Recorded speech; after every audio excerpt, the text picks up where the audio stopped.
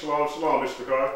Shalom, shalom. It's a pleasure being here again tonight, seeing everybody's beautiful faces, and we're going to have another dynamic class as always tonight, trying to expound a little bit on these plagues and what's happening in the book of Revelation a little bit more in detail. So that's going to be the topic of tonight's class. We just want to slow it down just a little bit. I want to make sure everybody is truly able to digest exactly what's going on, because things are really beginning to heat up, and I just want everybody to know where we're at now in these latter days. Very important. So anybody have any testimonies they'd like to share, how the Father's been revealing things to them? Again, there's a whole lot going on, so prayerfully everybody is getting a good understanding of my lesson and Moray's lesson, so we could be, again, we're going to talk about this preparation thing a lot tonight and on this coming Shabbat service. All right, so there's a lot that's going to be going on tonight and Saturday. All right, so make sure everybody is totally old. Very good. All right, so without further ado, then, what we'll do is that we'll stand up face to east. We'll have our chief, Zakane, the Yahuah, is going to blow the shofar 7 times. All right, representing the seven plagues. All right. All right. So, and then from there we have Shalach to actually bring us in with prayer, and then we just go through the normal routine with the new covenant and Devarim. Is it Devarim? No, Bamidbar. No, Numbers. No, Exodus. Shemot. We'll go over that. All right, so let's get started.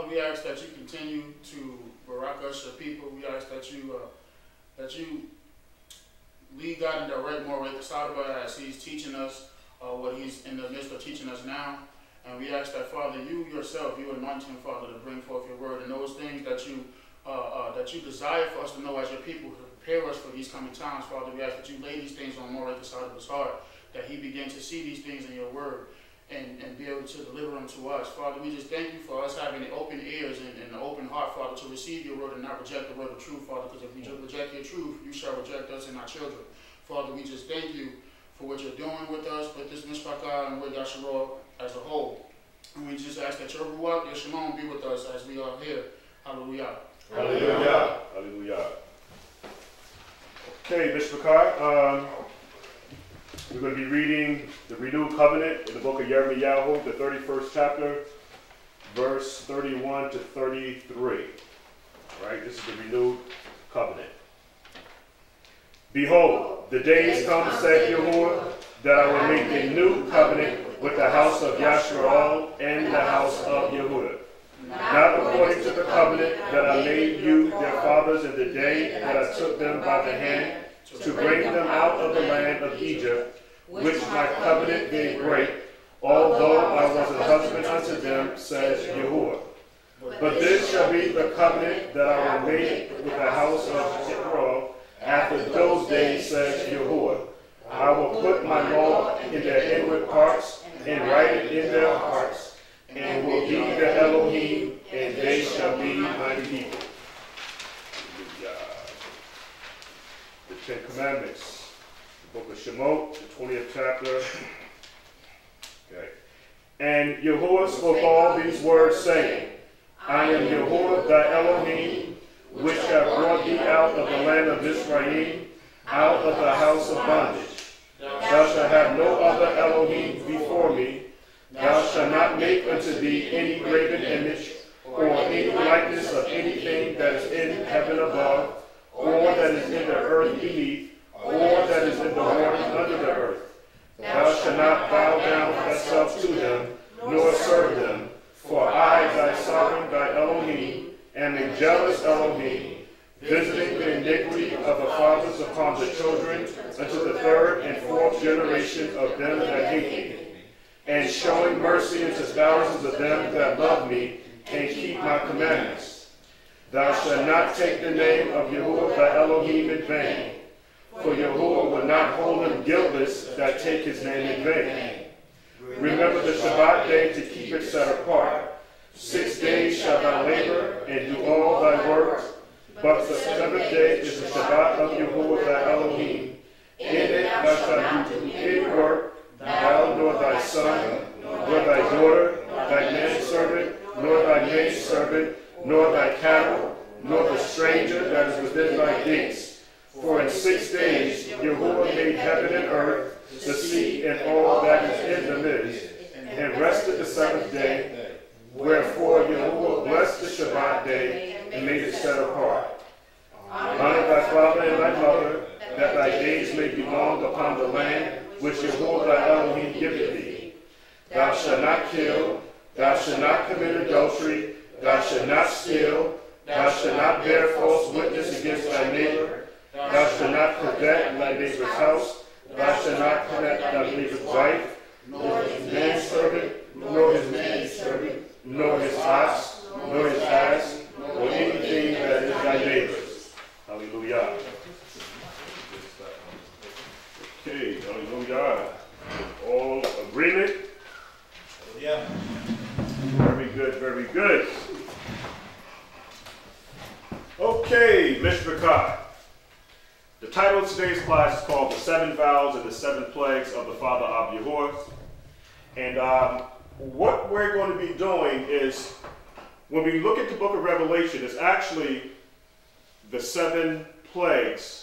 We have the 7 vows, the 7 trumpets, and the 7 seals.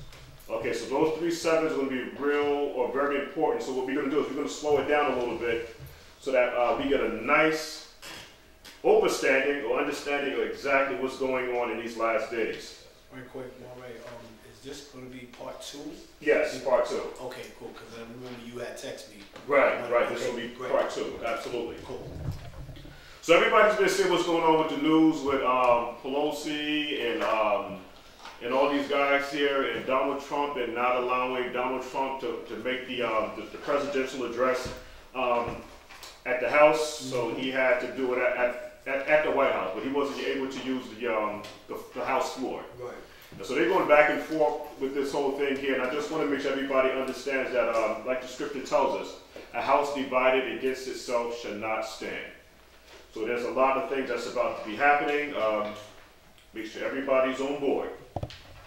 As always, let's begin by giving all esteem to the Father for his mercy, his love, his kindness, that he has shown his set-apart people. And that's going to be very important that we always remember that we are a set-apart people. The nation of Yashra'al. Okay, very important. So what we want to do first is to prove and show that we are a set-apart people. And the way that we must conduct ourselves amongst one another, it must be in truth, in righteousness, and we must always behave like we're set apart. So if we can get Zabura, you can read it. Deuteronomy 7 and 6. Through 9? Yes, through 9.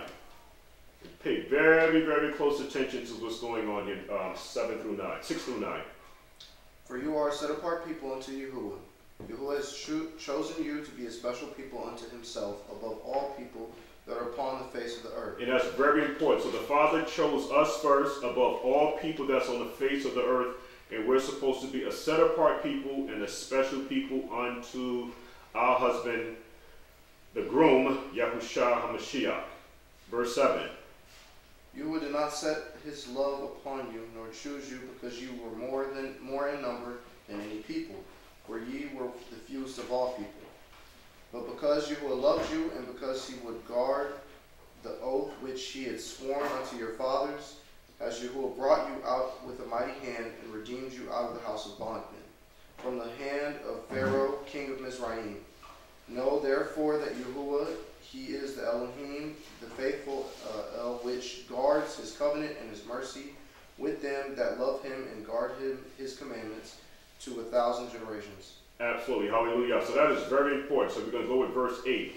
Because the Father, Yahuah, loved you, each and every brother and sister here tonight, and all the congregation of Yashra'al, and all those that keep the covenant. But I want to home in with the congregation of Yashra'al, because we want to make sure that everything is nicely fit and tight. Everybody is on the same page here. So we're talking specifically here with the congregation of Yashra'al. But all those now still at the same time that are keeping the laws, statutes, and commandments.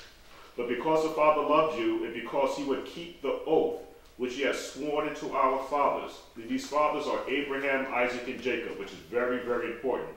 So when the Father is talking about he's going to keep the covenant that he made, again, very important, with Abraham, Isaac, and Jacob. Not talking about the covenant that he made with Moses. That was implemented, the animal sacrifices and things like that because of sin. So prior to that, there was a covenant. That covenant that the Father made with Abraham, Isaac, and Jacob is the covenant that he's going to be reestablishing in his second coming. Very important. Then we have verse 9. Now therefore that Yahuah that Elohim, he is an Elohim that is faithful, which keepeth covenant and mercy with them that love him, and keep his commandments to 1,000 generations.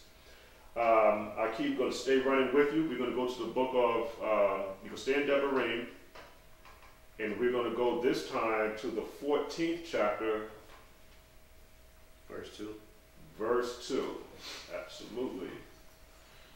For you are set apart people unto Yahuah, and Yahuah has chosen you to be a peculiar people unto himself, above all the nations that are upon the earth. So we see now all these nations that's upon the face of the earth, and we say there's about 70 nations. And out of those 70 nations, the Father chose the nation of Yashra'al. Being that the Father chose us, we have a responsibility as a bride to carry the name of the groom. Let's go to Neyhemyah. All of these are self-explanatory, so there should be no problems. Only thing that we have to do is make sure that we live up to our end of the wedding contract. Because the Father is telling us that he is faithful and he is true, and he's going to uphold the commandments or the oath that he made with our forefathers, Abraham, Isaac, and Jacob.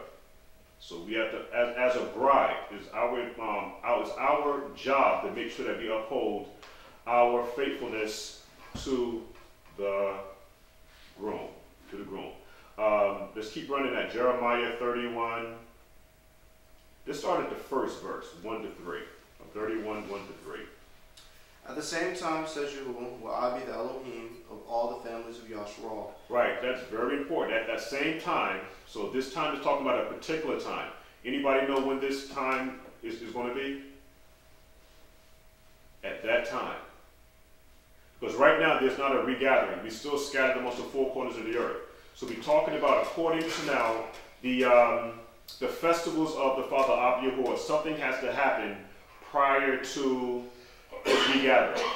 Northern kingdom and southern kingdom shall be put together as one stick again. Absolutely, absolutely. So he's going to be the Elohim of all the families of the nation of Yashra'al.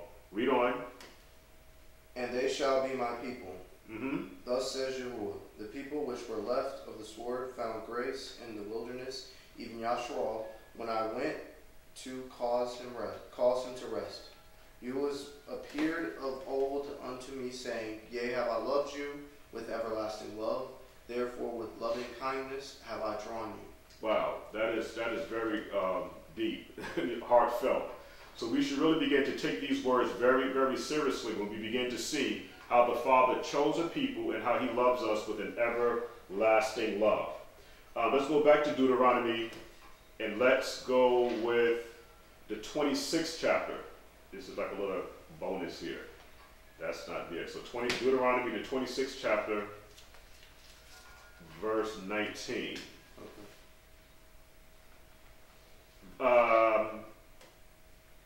Let's start 17 to 19, please. You have vouched Yahuah this day to be your Elohim, and to walk in his ways, and to guard his statutes and his commandments, and his judgments, and to hearken unto his voice. And Yahuah hath vouched you this day to be his peculiar people, as he promised you, and that you should guard all his commandments. Let's stop right there. So what do you see what's happening in verse 17 and 18? Anybody? That has a vouch. The key word there is a vouch. That has a vouch Yahuah this day to be thy Elohim, and to walk in his ways, and to keep his statutes and his commandments and his judgments, and to hearken unto his voice. Then we have now, the Father has avouched thee this day to be his peculiar people, as he has promised thee, and that thou shouldest keep all his commandments. Verses 17 and 18, what do you now see? Like a spoken vow or covenant. Right. It's a marriage. It's a marriage. Read on verse 19. And to make you high above all the nations which he has made in praise and in name and in honor, and that you may be a set apart people unto Yahuah, and he has spoken. Hallelujah. I mean, this is getting so easy where it should be about now almost second nature for us to understand how important it is for us to uphold these laws, statutes, and commandments. And all the things that the Father has done for us, we should always be appreciative of every single thing and not take anything for granted. Let's go to the book of Shemot, or the book of Exodus, the 19th chapter, verses 5 and 6, please.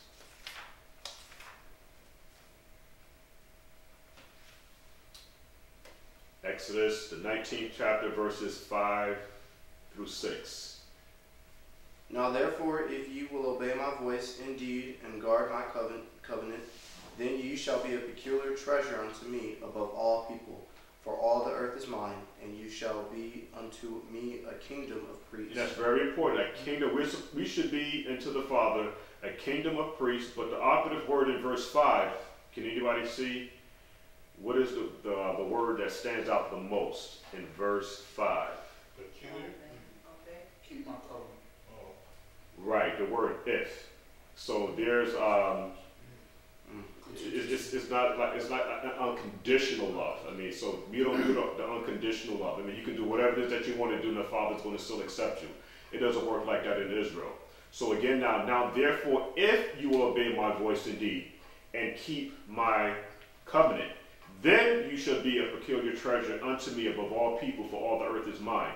So again, in order for us now to become a peculiar treasure to the Father above all people, because all the earth is his, we must make sure that we abide by all the laws, statutes, and the commandments. And then it tells you in verse 6 that we're supposed to be now a kingdom of priests and a set-apart nation. Read on. These are the words which you shall speak unto the children of Yashra'al. Hallelujah. Hallelujah. And then one more. Let's go to 1 Peter 2 and 9.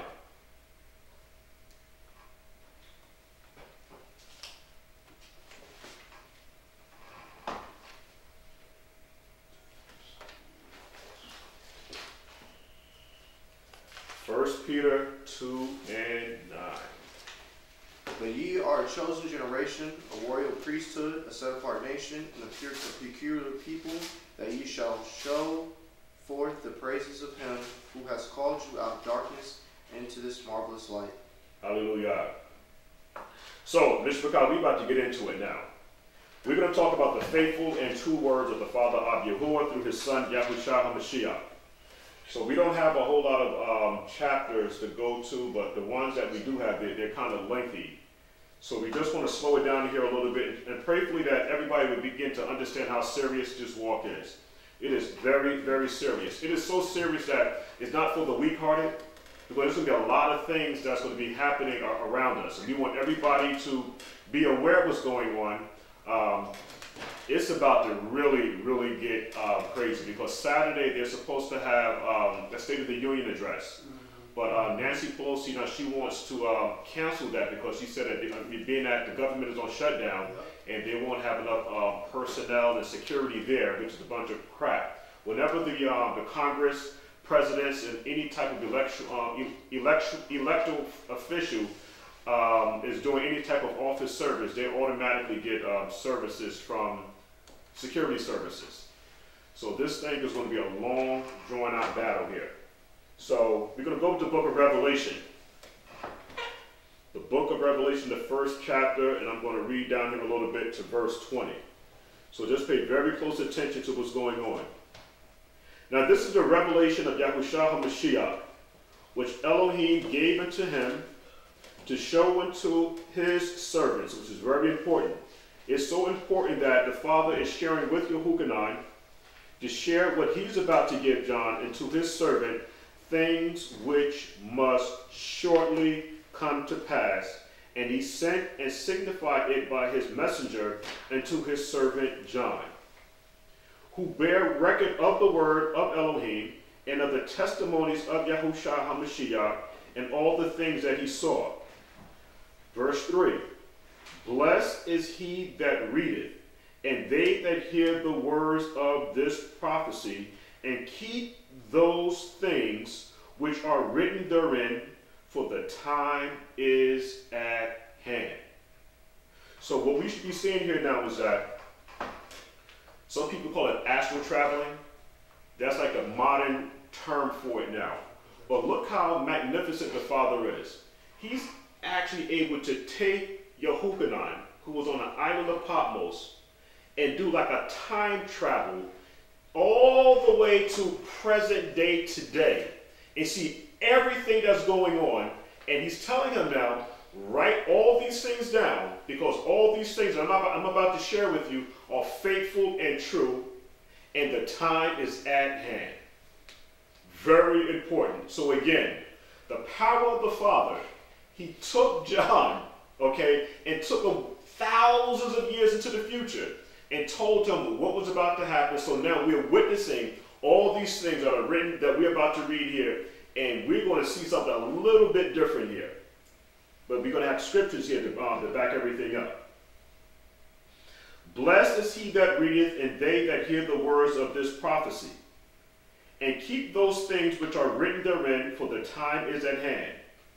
John to the 7 churches in Asia, this is Asia Minor here, to these 7 churches, grace or peace be unto you from him which is, okay, which is present tense, and which was, which is past tense, and which is to come, which is future tense. And from the 7 spirits or ruachs that are before his throne, and from Yahusha Mashiyach, who is the faithful witness, and the first begotten of the dead, and the prince of the kings of the earth, and to him that loved us, and washed us from our sins in his own blood. All right, so that's very, very important, because John is about to be delivered a very serious prophecy and message now to the servants of the Father of Yahuah. And everybody knows who the servants are. We went through all these scriptures here, Deuteronomy 7 and 6 and 9, all these scriptures here to try to give us a foundation on how to actually look at what's going on in Revelation and in these last days here. And have made us kings and priests unto the Father, to Elohim and to his Father. To him be the esteem and dominion forever and ever. Hallelujah. Behold, he which is the Mashiyach, he cometh with clouds, and every eye shall see him. To support that, we're going to go to the book of Acts. Okay, because when we talk about here these clouds here, we're not talking about these gas clouds that we see up in the heavens now. That's not what we're talking about. We're going to go to the book of Acts. The first chapter, and Zabud, if you can read verses 8 to 9 for me, please. Acts, the first chapter, verses 8 through 9. But ye shall receive power after the set-apart Spirit is come upon you, and ye shall be witnesses to me, both in Jerusalem, and in Judea, and in Samaria, and unto the uttermost part of the earth. Right, so the uttermost parts of the earth is telling us now about a people that has been scattered. Samaria is another name for, anybody know? Northern Kingdom. Hallelujah. Verse 9. And when he had spoken these things, while they beheld he was taken up, and a cloud received him out of their sight. Read on a little bit more, please. And while they looked steadfastly toward heaven as he went up, behold, 2 men stood by them in white apparel. One more verse. Which also said, Ye men of Galilee, why stand ye gazing up into heaven? This same Yahusha, which is taken up from you into heaven, shall so come in like manner as ye have seen him go into heaven. All right, so how did the Mashiyach ascend into heaven? Or Shamayim? It said in a cloud, right? In a cloud. So now when we go back to Revelation, the first chapter, verse 7, behold, he cometh with clouds. So the same way that he was taken up, he's coming back the same way. And again, I personally believe that these are vessels. Okay, not these clouds that we see that's floating up in the sky that lets us know whether or not it's going to be a rainy day or not. But anyway, behold, he cometh with clouds, and every eye shall see him. And they also which pierced him, which is very important. So if those that pierced him is going to also see him, this lets us know that there is going to be a resurrection. There's going to be a resurrection here now. And all kindred of the earth shall wail because of him. Hallelujah. Now, the Mashiyach is saying that I am the Aleph and the Omega. These are the first and last letters of the Hebrew, of the Greek alphabet, the Alpha and Omega. So in the Hebrew, the last letters, the first and the last letter is the Aleph. What's the first letter? In the Tav, we have, and we have, those are the first and last letters. So I am the beginning and the ending. So the strong leader leads you to the sign or the mark. And everybody should have that mark, and that mark is Torah. Okay? I am the Aleph, and I am the Aleph and the Omega, the beginning and the ending, saith Yahuah, or Yahusha Mashiyach, which is, and which was, and which is to come, the Almighty. I, Yahukanan, who also am your brother and companion in tribulation. Very important. I, Yahukanan, who also am your brother and companion in tribulation, in the kingdom and patience of Yahusha HaMashiach, was in the isles that is called Patmos, for the word of Elohim and for the testimony of Yahusha HaMashiach. So very important that John now was on the island of Patmos because he's now a prisoner there. And he was a prisoner there because he upheld the testimony of the Father of Yahuah. Now, verse 10. I was in the Ruach on the Father's day, and heard behind me a great voice of a trumpet. Anybody know what day this is? Shabbat. Right, okay, so I was in the Ruach on the Father's day, but something more stands out here, giving us exactly what day this actually is. Right, exactly. So we talk about the Feast of Trumpets here. I was in the Spirit on the Ruach on the Father's day, and heard behind me a great voice as of a trumpet, saying, I am the Alpha and Omega, the first and the last. And what thou seest, write in the book, and send it unto the 7 churches which are in Asia, unto Ephesus, and unto Smyrna, and unto Pergamos, and unto Thyatira, and to Sardis, and Philadelphia, and unto Laodicea. And I turned to see the voice that spoke with me, and being turned, I saw 7 golden candlesticks. So these 7 golden candlesticks is what we have right here. This is just an example, okay? But it was a menorah, is what they saw. And in the midst of the 7 candlesticks, so in the midst here of the candlestick here, the candlesticks, one like the Son of Man, clothed with a garment down to the foot, and girt with the paps of a golden girdle. His head and his hairs was white like wool, Daniel 7:9, as white as snow, and his eyes were as a flame of fire. And we don't believe that old school teaching. The reason why his eyes was a flame of fire is because he was an alcoholic. He drank a lot. That's not what we're talking about here, all right? You talk about the anger and the fury of the Father sending his Son now to redeem the nation of Yashra'al. Nothing to do. He was a wine bibbler. We're not running with that here.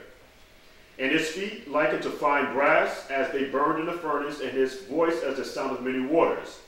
And he had in his right hand 7 stars, and out of his mouth went a sharp 2-edged sword. And his countenance was as the sun shineth in his strength. And when I saw him, I fell at his feet as dead. And he laid his right hand upon me, saying, Fear not, I am the first and the last. I am he that liveth and was dead, and behold, I am alive forevermore.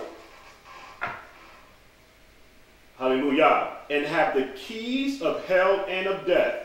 Write the things which thou hast seen, and the things which are, and the things which shall be hereafter. The mystery of the 7 stars which thou sawest in my right hand, and the 7 golden candlesticks.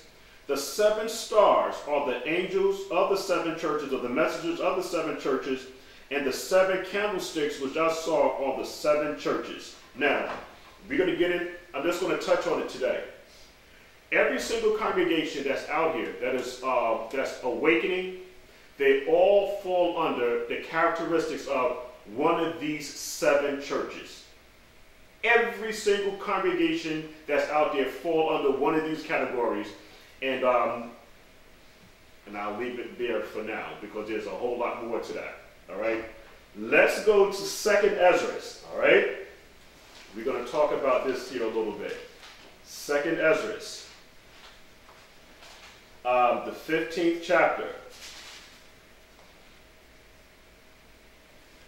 All right. Behold, speak thou in the ears of my people. What's about to happen now is a warning or a wake-up call for the nation of Yashra'al. This is Ezra's now. He's also speaking with the messenger. Behold, speak thou in the ears of my people the words of prophecy, the same words of prophecy now that we read back in Revelation, the 1st